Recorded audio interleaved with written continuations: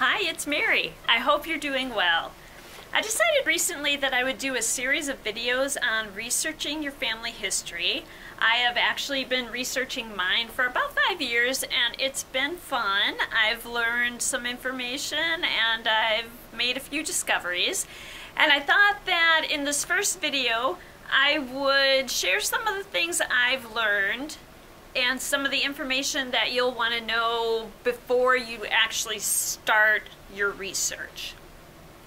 So what I did was I took a piece of paper and on it I wrote all the information I knew about each of my relatives. So I'm just going to stand up and show this to you.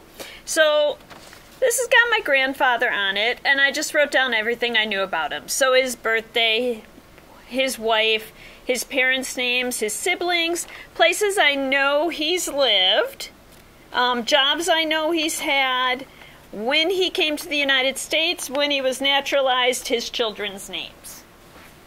So I did that for all my relatives. I actually have some of the sheets here, and it's just to have everything about that person in one place. Later, I actually went and put them on cards, because that's just kind of a smaller format and everything's just nice and compact. You can do whatever works best for you. From that information, I went online and I searched for blank family tree charts. I found this one on Ancestry.com and they're all basically laid out the same way. So it's got a person, so this would say that was me, well, say that was my dad. The line leads, it goes upwards, his dad is there, his mom is there, and then it goes onward with her parents, my grandfather's parents, their parents, all the way back. You can do multiple sheets for each family, and then you can fill out all the information.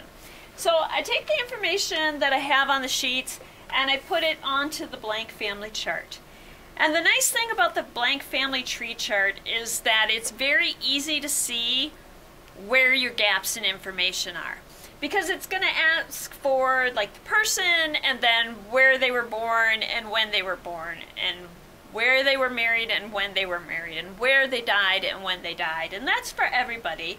And so you'll see who you're missing information on, and like you might not have some people's names, so you know you're missing that information for that family. So when you have all the information that you know written down, then you're going to start trying to find information in other places.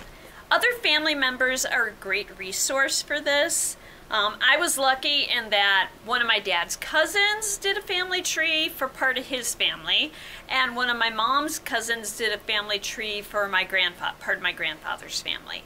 And so people generally who are into family research are happy to share their family trees with you, and you can find out a lot of information that way. If you don't have anyone who in your family who is researching family history, or if you've gotten all the information that you can from them, you can also check with older relatives or just any relatives and see what they know about the family. And when you interview your relatives, you don't want to ask just questions about specific family members. I generally like to ask about the person's life and find out about them. Sometimes that'll even bring up a story about the person you're interested in. So you might be talking to your aunt about her life, and then you find out a story about your grandmother when she was little or something. So just be open to hearing about their life, and also it's helpful to have questions ready for them, because a lot of people feel like they're put under pressure or put on the spot when you're like, tell me about the family. So if you have specific questions prepared in advance, you just make the conversation go a lot easier. A couple things to keep in mind when you're interviewing people. Not everyone looks at the same specific event the same way. So while you or your mom might view a family occurrence in one way, other relatives might view it in another way. So if somebody presents something to you and it's different than the way you thought it was, or the way you think it is, or they feel differently about it than you do, you don't need to get into an argument with them, obviously, about the situation. Just be respectful and open to listening to their side of the story. At some point in doing your family history research, you are going to find out a secret. And be respectful of that too. Like if you're interviewing a relative and they tell you a secret, they're probably like entrusting you with that secret. So you don't want to violate that trust and go and tell everybody everything you've heard. Just make sure that you're respectful and not causing any problems for anybody. You also, like, I know some people, when they hear something, it's like gossip, and they go out and they gossip about it and tell people, and you don't really need to do that either, and I know that. You're probably more respectful than that. I just know people who have done silly things, and I guess I feel the need to present that as a thing to be aware of. The reason there are family secrets, and some of them are things you're like, well, why would that be a secret? A lot of events are painful for people, and it's hard to talk about painful events. And when you don't talk about it, then nobody knows about it, and that's kind of how family secrets are created. So just be aware of that, and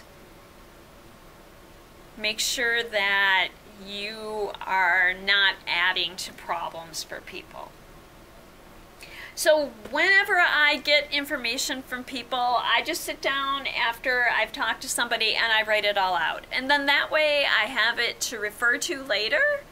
If I'm like, what did they say about Uncle George? Then you can just go back and look, oh yeah, he was an ice cream truck driver or whatever.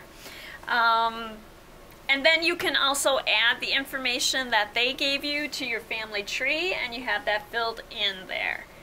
So when you have your completed family tree, or completed as much as you know, it's going to direct you on what you want to do next, or help you figure out what you want to do next. Like if you have a part of the family that you know a lot about, you might just want to follow that line and get all that information written, and then go follow another line later.